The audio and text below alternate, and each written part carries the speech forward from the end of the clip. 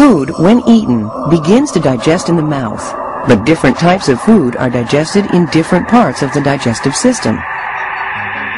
Protein, while masticated in the mouth, is primarily digested in the stomach. Fats are primarily digested in the small intestine.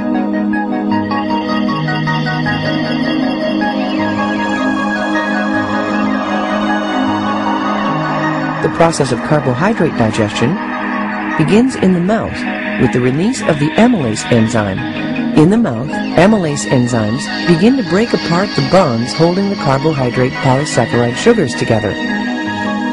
As masticated and partially digested food reaches the upper stomach, the fundus, through the esophagus, the lower stomach begins to fill with hydrochloric acid. Additional carbohydrate digestion continues from the mouth in the upper stomach. Protein is primarily digested in the stomach. Protein digesting enzymes break apart the bonds holding the amino acids of protein.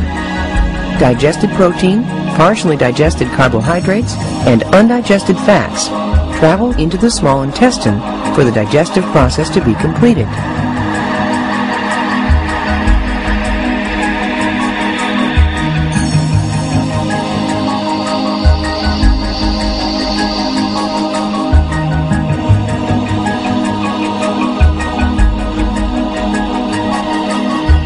In the small intestine, amylase completes the digestion of carbohydrates.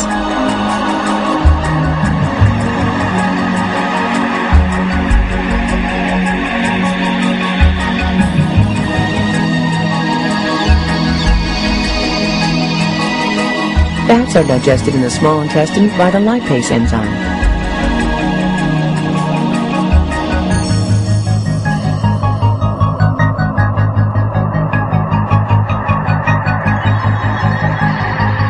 Digested protein, carbohydrates, and fats are then absorbed through the villi of the small intestine into the bloodstream, where crucial life-sustaining nutrients are distributed throughout the body.